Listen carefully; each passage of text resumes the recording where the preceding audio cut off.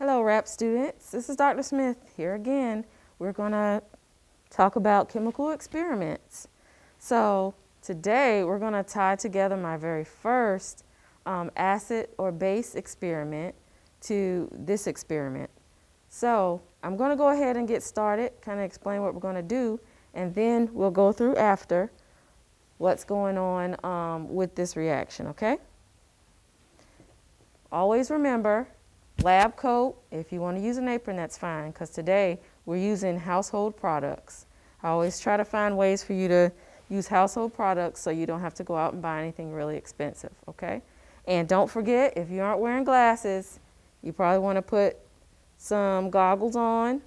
If you have glasses, it's fine to just wear your glasses for now, but in a true chemical experiment with chemicals that could actually cause damage to you in some way or shape or form, you would need to put on goggles that go over your glasses. They do have them, so you can do that.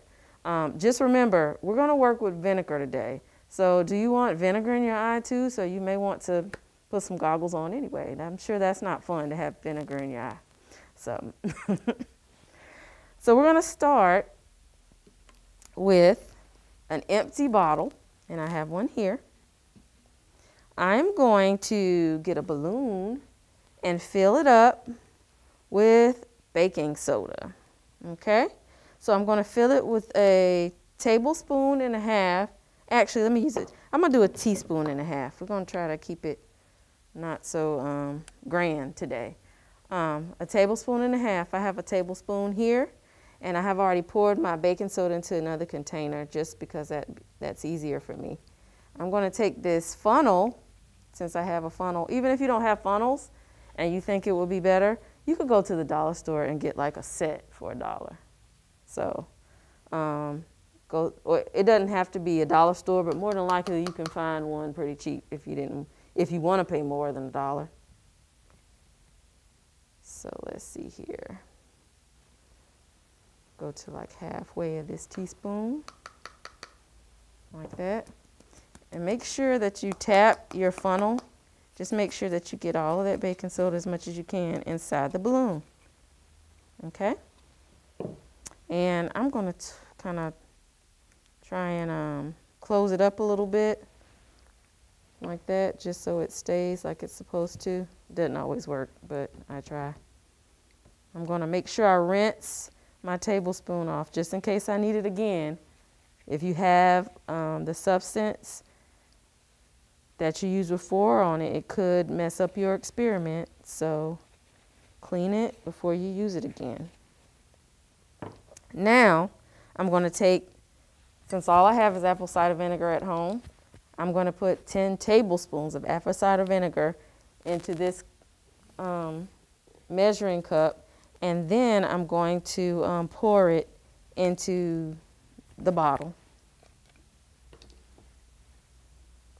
So I think there's something on this. Let me make sure it's good and clean.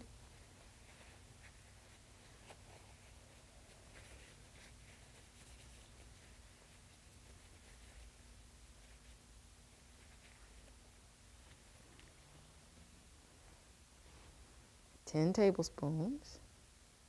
1, 2, 3, 4, 5. Let me move this away before I make a reaction that I'm not trying to make. 6, 7, 8, 9, and 10.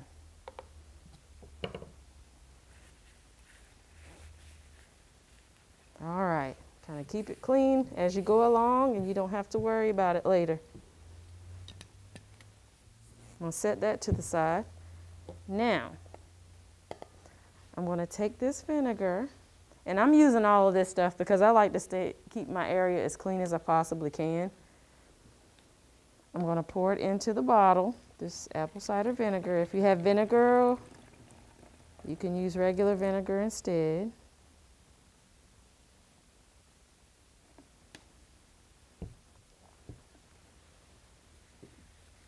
Okay, now remember, I had the balloon that had baking soda in it, and I kind of dialed back the baking soda just a little bit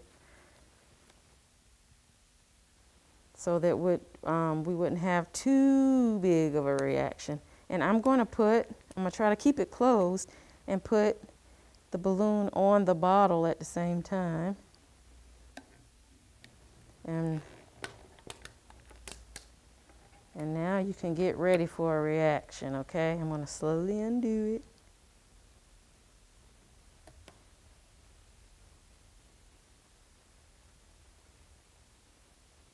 Look at that. We've inflated a balloon.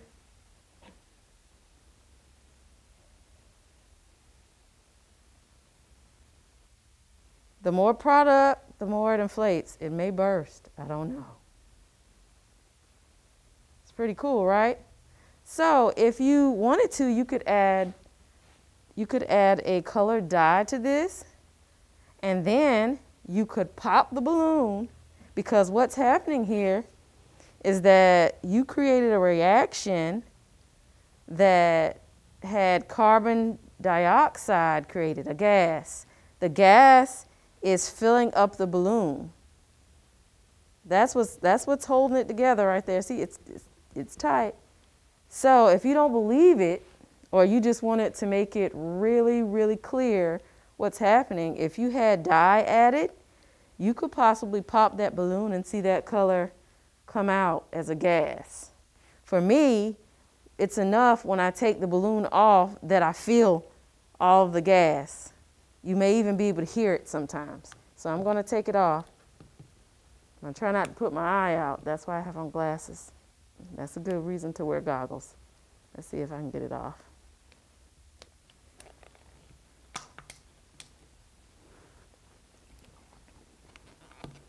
Okay, maybe not. Here we go, I got it. So when you take it off, you should be able to feel the gas. Having a hard time. See? And you hear it too. That was because carbon dioxide was inside. Pretty cool, right? So now we get to talk about what actually happened, the actual science of it, okay? So here I go to the board. Because if you saw my first experiment, acid or base, you know that vinegar is an acid and baking soda is a base. And so we created an acid-base reaction. So I'm going to write it up here. So we took vinegar, which is an acid, and we added it to baking soda,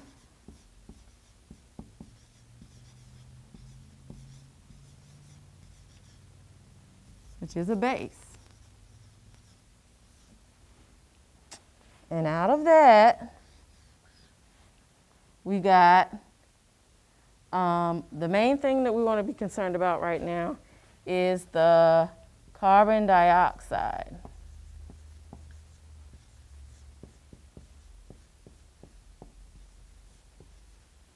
There are other things that came out too, but we're going to talk about it. So let's go back here. Vinegar, we had vinegar as a liquid. We had baking soda as a solid.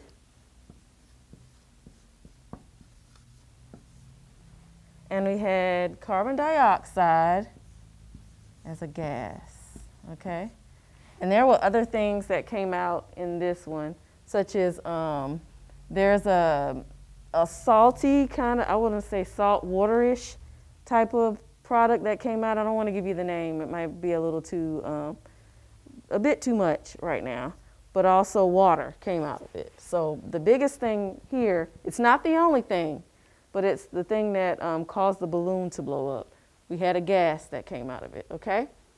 So let's see if we can write this up here. I want to see, as I write this, if you all can remember what each letter stands for.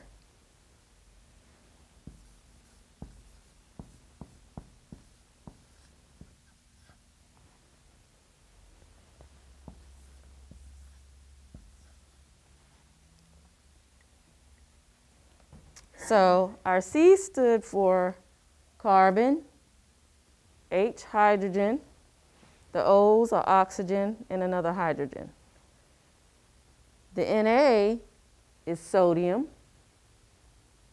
the H is hydrogen, C is carbon, and the O is oxygen. And on this end, carbon and oxygen, okay? So here's one that you should try to remember, carbon dioxide, because we breathe it out. That's, that's something that a lot of people may know, even if they're not into chemistry or anything like that. They usually, get that. Just remember that di means two. That may help you, okay? Remember, you can look at these videos as often as you like. You don't have to try and get it all at one time, okay? So when you're doing a reaction like this, each chemical reaction has what's called a reactant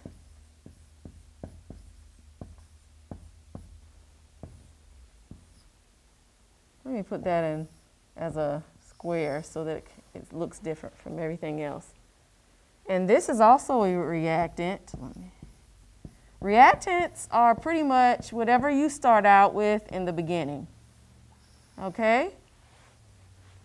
And then you get products. That's what comes in the end. And so I put the S on there because remember, there's other things that came out of this reaction. We were just focused on the carbon dioxide, which made the gas that made the balloon expand. So in this chemical reaction, you started with reactants, the vinegar and the baking soda. And their atoms rearranged. Atoms are things within a molecule, an element. You don't have to get so caught up in that right now. But just know that they rearranged. They looked one way and they rearranged somehow to come up with products. And the one that we focused on, there were actually 3 different products that came out of it. But we're focused on the carbon dioxide because that made the balloon blow up. Okay? So remember that a chemical reaction must have reactants in order to get products. Okay? And in this case, we had an acid and a base together. Now, if you aren't sure about a chemical reaction, if you had a chemical reaction, here are some of the things that will give you clues as to whether you did have one. They're not always indicators for chemical reactions, but a lot of the times they are.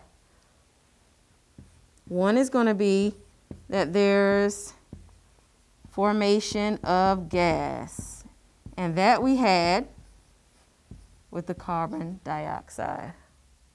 Then there's a color change.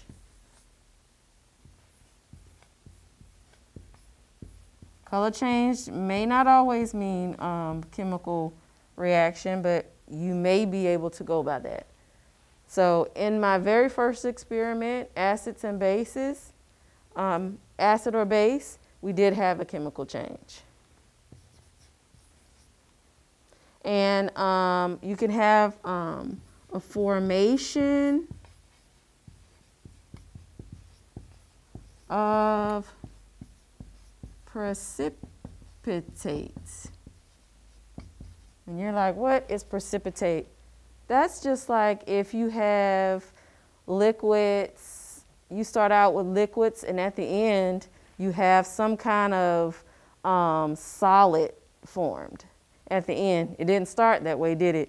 No. So now you have this solid that's formed, and that should tell you that you have a chemical reaction.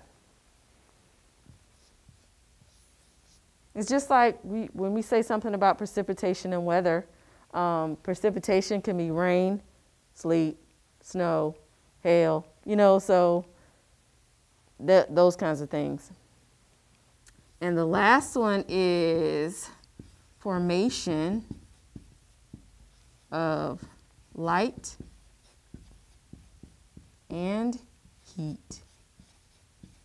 We didn't have that here. Of course, we're not doing anything that difficult, but we did have the formation of gas. So I hope today that you had a good understanding of the reaction that happened here. Hopefully you understand that we took an acid and base and put it together and gas came out of it, and that we changed actually from liquid and solid and got some gas out of it. So different phases of matter, we were able to do that. Hopefully you've seen this before. If you haven't, that's fine. This starts a conversation with your teacher, especially when you're doing science. They will be glad to hear you talk about these type things, and I'm sure they could give you some guidance on what you can read or different resources that you can use to find out more if you're really interested. And if you are looking to do more of this, don't forget the chemistry sets that you can find if you are able to do that. Just understand that some of them have an age requirement on them because they are actual chemicals that could harm you, and that you need to have an adult around when you're doing the experiments. So I hope you got a lot out of this and you have fun blowing up balloons however many times you want, because just look, I've done that and I still have plenty that I can use to blow up another balloon. So I hope you enjoyed this and share it with some other people. But until next time, remember it's important to exercise your mind as well as your body. And I look forward to seeing you again.